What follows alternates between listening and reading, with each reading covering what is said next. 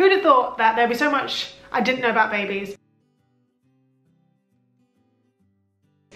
Not because I'm an expert, but simply because I didn't realise that it's a minefield out there. You don't need that many muslin cloths. I have thousands of muslin cloths and I don't need them all. Yeah, you don't need that many. You need a few, a fair few, but I don't know why I thought I needed 50 muslins. Because quite frankly, you do your washing so regularly, you always have the same muslins on rotation. So really, you probably need maybe 10 to 15 muslins at a max. I honestly have about 50. Baby's clothes sizing is most of the time not correct. I don't understand who comes up with the model of baby's clothes and what fits what age group, but quite frankly, it's always wrong. Ellis was born at 8 pounds 2 ounces and he fit into baby grows which said they would only fit 6 pound babies. What? How does that make sense? Who's coming up with these things? So basically what I'm trying to say is, if you bought a really nice baby grow for a small baby and you're worried you're going to have a big baby, don't worry about it. Your baby will probably fit in there. Who's coming up with these sizes of clothes? Someone please answer me. Is there some sort of like board of directors that comes with baby's clothes and they've got like the perfect baby size that fits in all these clothes perfectly? Because again, Ellis at the minute, he is in 3 to 6 months clothes and he's 5 months at the minute.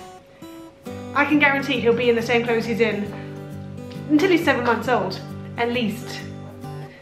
Who's coming up with the sizes of clothes? I don't understand. Baby poop stains. Oh my God, it stains. I had no idea it would stain. I don't understand what's in baby poo to make it stain, but it stains. If you're pregnant, get some stain remover. I use the Astonish brand, which I think works amazingly. Obviously you can get Vanish, you can get Napisan, I think it's called, Napisan.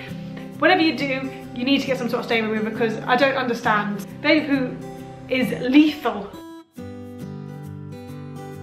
Quite an obvious one, I guess, but if you didn't know, baby clothes and maternity clothes are expensive. Don't waste your money. Where you can, buy second hand, or if you know someone who has had a baby, ask them for their hand-me-downs. Realistically, you don't need to buy brand new stuff. It's expensive and your baby will grow out of it, and sometimes they won't even wear it because you might buy things for the wrong season.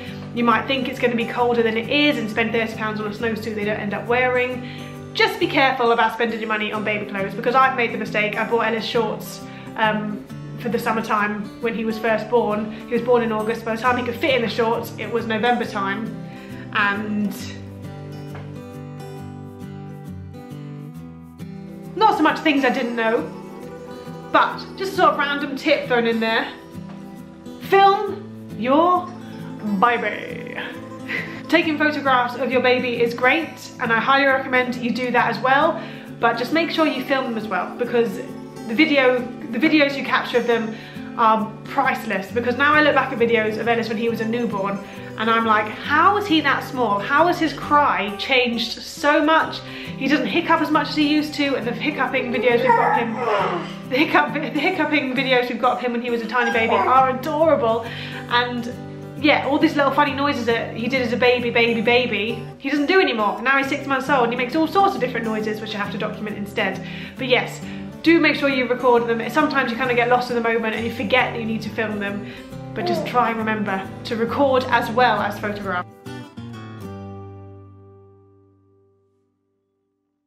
Breastfeeding can be hard. This is something I did not know.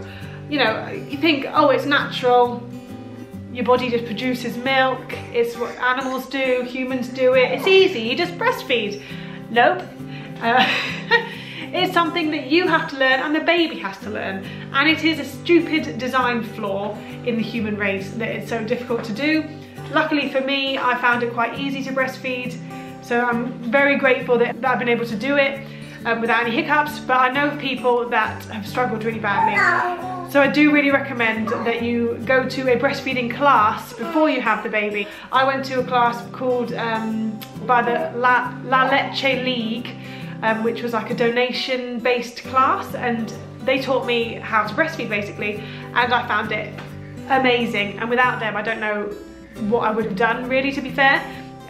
So yeah, I didn't realise that breastfeeding was so difficult. I honestly was like, well, surely it's just, you just feed your baby. No, it's not. It's not that simple.